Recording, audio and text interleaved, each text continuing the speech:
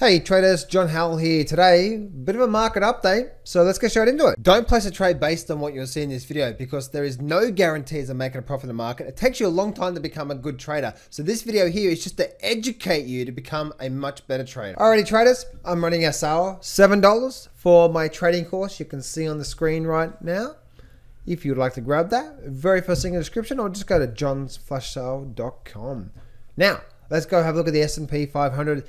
And the good thing is, guys, Russell is starting to break out. Very, very, very interesting.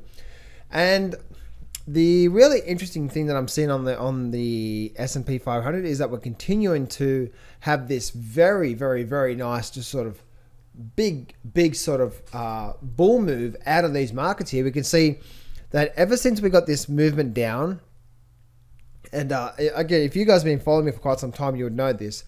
I actually had a momentum trend line like this, and I said once we actually break that, we're probably likely to see a race to new highs, and especially once we got this higher low as well too, right? Because the market works with these lows, right? Higher low, low, double bottom, and then suddenly it's like, what's going on here? Or there's a bit of a question mark around here.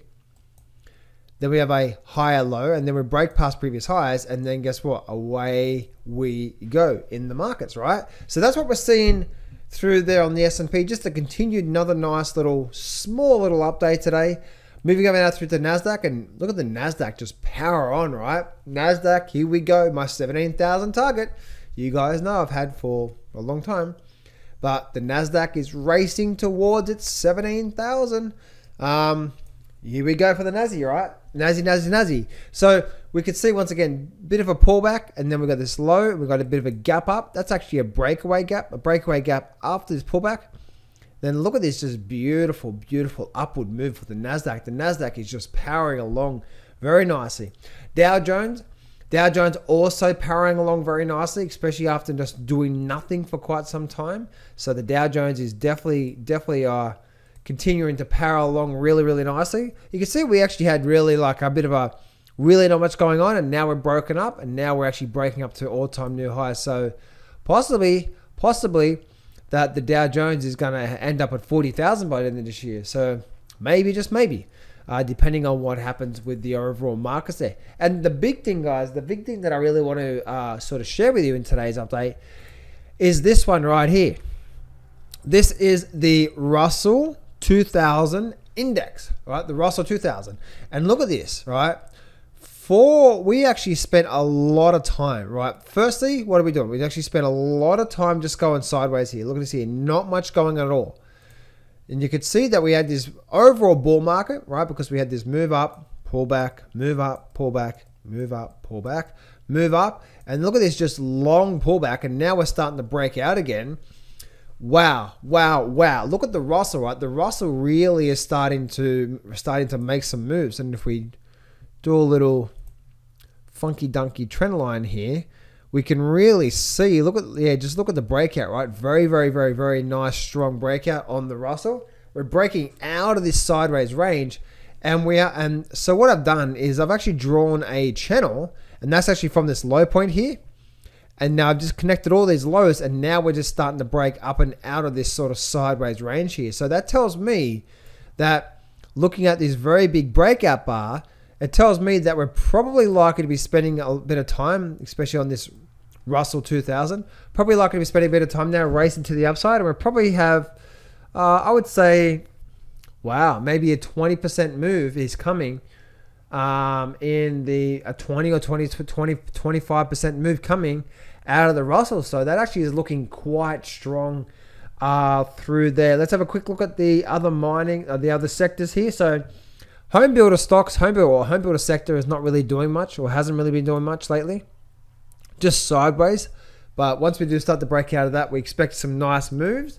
Moving over now to the financial sector, and the financial sector is really not doing much. Just we definitely do have, let's actually see if we can identify some sort of strong levels of support and also resistance here, right? So we have that level through there. Let's actually we'll draw that through there. That'll be the major low point through there. And then if I draw this up I'd have to say, wow, look at that. Isn't that pretty cool, right? So I'd have to do something through there, I would say. In fact, let me just draw it from there to there. Let me take that off the screen, and then let's go from there to there.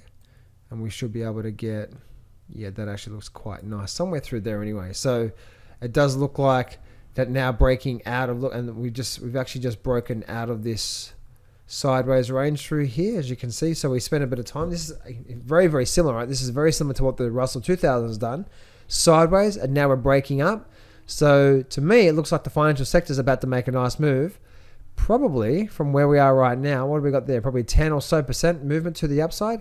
You know, on the home builder ETF, very, very, very nice there. And also the Dow Jones ETF, as you guys know.